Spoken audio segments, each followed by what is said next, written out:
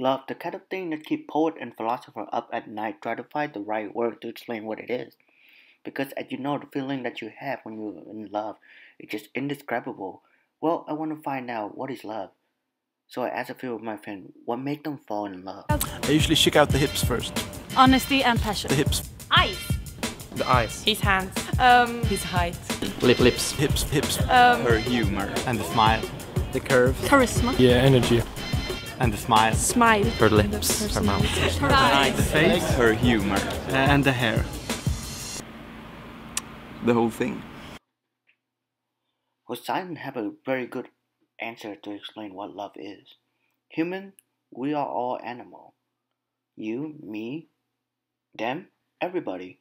We are driven by our brain chemical and body. And when we fall in love, well, that's a big one. Obviously, we can make our own choices, but attraction, lust, and love are driven by our animal nature. We want to find a good genetic match, a good mate so that we can reproduce. And we want to raise our offspring. It's a part of our Asian programming.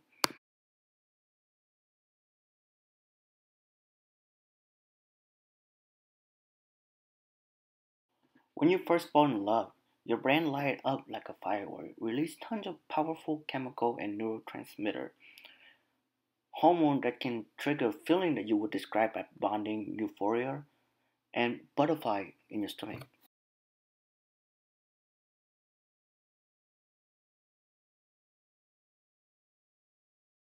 According to researchers, there are three stages of love: lust, attraction, and attachment, and each stage is driven by a different hormone and chemical.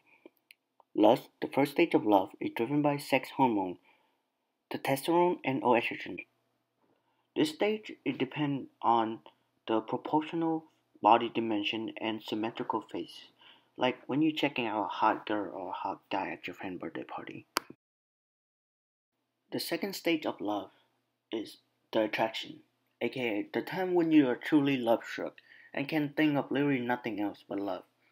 This stage is all about flooding the brain reward system with multiple waves of feel-good chemical and neurotransmitter like adrenaline and norepinephrine or dopamine.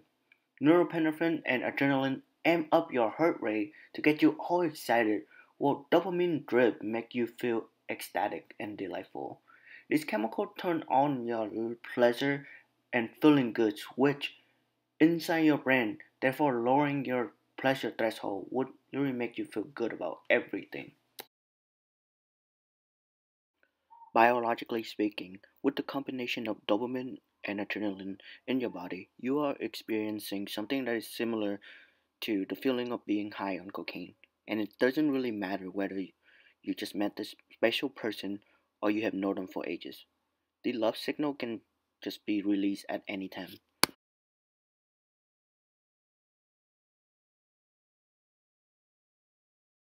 The last hormone that is involved in this state is serotonin.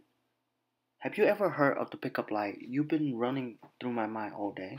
Well, there's actually some truth to that, and you can blame it on serotonin. When you're in love, your serotonin level is decreasing. It makes you obsessive and moody, making you feel happy but at the same time anxious about your love. This can help explain the 40 plus text your besotted new lover send you when you're in the shower. The last stage of love is attachment, which is the bond that keeps the couple together long enough for them to have and raise children. The hormone that is most specific about feeling in love at this stage is oxytocin and vasopressin. Some scientists would refer oxytocin as the cuddle hormone. It gets released during an orgasm or for a woman during childbirth.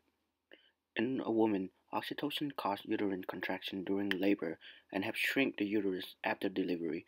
Oxytocin also promotes the mother and child bonding.